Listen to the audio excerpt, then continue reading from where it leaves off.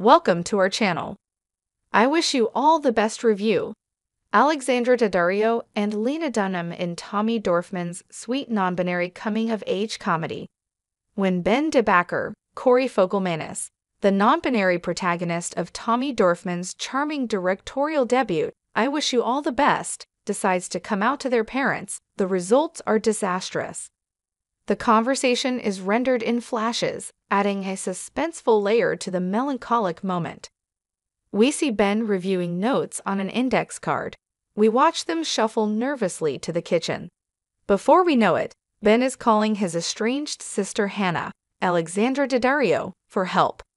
The North Carolina teen is crouched in a corner of a gas station grocery store with no shoes and holes in their socks. It's only when Hannah shows up, worried and out of breath, that the gravity of the situation sets in. Premiering at SXW, I Wish You All the Best follows Ben as they recover from the emotional trauma of coming out to their parents and adjust to a new life with their sister and her husband, Cole Sprouse. Dorfman wrote the screenplay, which she adapted from the non-binary author Mason Deaver's best-selling novel of the same name. I Wish You All the Best is a heartfelt ode to the experiences of non-binary teens that doesn't only prioritize the most disturbing experiences. It has the tenor of a show like Netflix's Heartstopper and offers enough charm. Much like Josephine Decker's musical romance, The Sky is Everywhere, to overcome the clunkier parts of its portrait of adolescence. It takes time for Ben to adapt to the new living situation with Hannah, who also suffered under their parents' conservatism. In an effort to help Ben feel more comfortable, Hannah enrolls them in a new school, takes them shopping for clothes, and with the help of her husband, helps them get a part-time job. Soon, the secrets and mutual awkwardness plaguing their relationship are replaced with an endearing effort to bridge gaps in communication and understanding. Although Fogelmanis, Daddario, and Sprouse give solid individual performances, the dynamics of their family relationship rarely overcomes a certain stiffness. Part of that has to do with the film's uneven pacing. In trying to cover so much ground, Dorfman doesn't leave enough time for the relationships to play out fully on screen. The result, at times, tends toward the staccato rhythms and sentimentality of primetime television shows like This Is Us.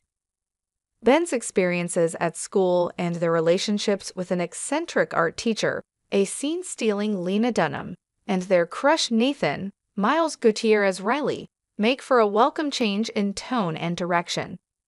At their previous high school, Ben tried to be invisible, but that proves more difficult in this new town where people take a genuine interest in the teenager. Nathan, an extroverted bisexual who coordinates their nail color with their outfits, folds Ben into his friend group immediately.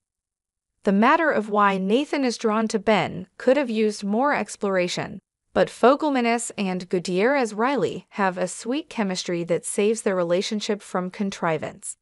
As Nathan and Ben get closer, Dorfman takes their intimacy seriously, staging scenes that recognize the depth and reality of these characters' desires. When not daydreaming about Nathan, Ben spends a lot of time with Ms. Lyons. Dunham is pitch perfect in this role, as though she was born to be the eccentric art teacher who shepherds the shy, the anxious, and the self-proclaimed misfits to self-acceptance. The sharp-stick director steals nearly all the scenes she's featured in by deploying her signature anxious spiral as confessional humor.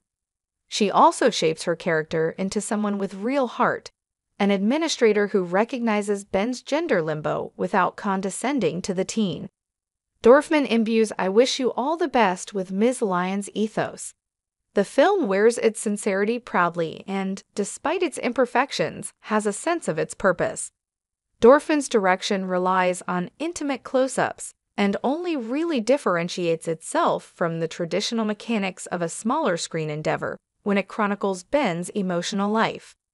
To capture the texture of this fraught terrain, Dorfman relies on the teen's changing wardrobe. Costume design is by David Tabert and uses wider shots to reflect Ben's comfort with their surroundings. In these moments, The teenager, once crouched in the corner of a mini-mart, stands tall and moves with the ease of a person running into freedom's embrace.